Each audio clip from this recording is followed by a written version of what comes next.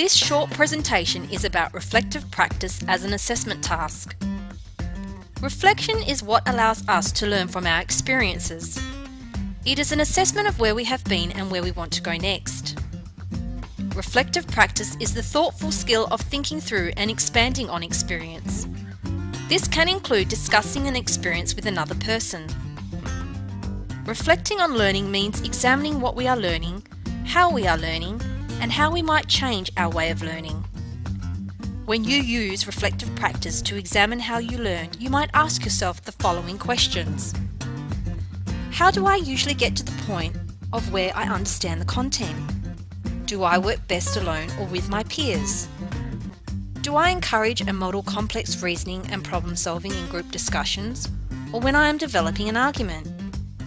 Do I ask my peers for feedback? How might I improve the way I come to an understanding? Questions such as these support you to understand your learning. Reflection allows us to discover what is not always self-evident. What we do with the information we gather through reflection is an important part of reflective practice. You may be asked to present this information for assessment in an e-portfolio. The purpose of such an assessment is to document your journey of learning and to provide evidence of this learning journey. When we present this information, it needs to be carefully and critically presented to the reader and/or viewer. It needs to make sense, be coherent and grammatically correct. It needs to show that you have considered your learning and have thought about how your particular learning style works and/or doesn't work for you. Most importantly, it must suggest ways of practicing in the future. So, how can you start a reflective journal?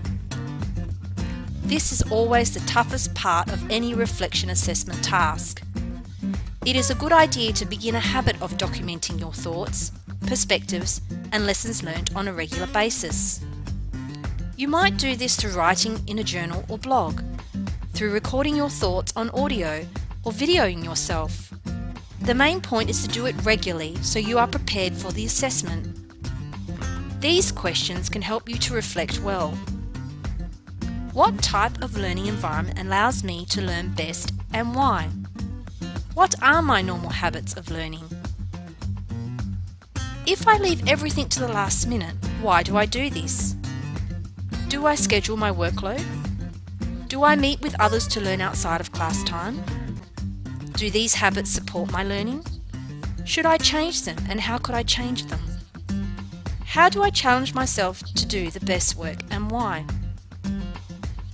It is important to understand that reflective pieces need to be coherent, connected to what is being asked of you as a learner, engaging, grammatically correct, and directed towards making you a better learner and a better student, but most importantly, a better worker for the future.